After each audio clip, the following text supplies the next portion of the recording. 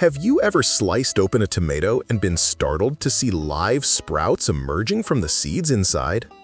This strange phenomenon has a scientific name: Vivipary. Normally, a hormone in the tomato gel keeps the seeds dormant. But sometime, if the fruit becomes overripe or if cold weather tricks the seed into thinking winter is over, it starts to germinate and maybe even right inside the tomato. The great news is these sprouted tomatoes are perfectly safe to eat.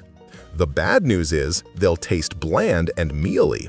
The germinating seeds consume the fruit's sugars and pectin, robbing the pulp of its flavor and texture.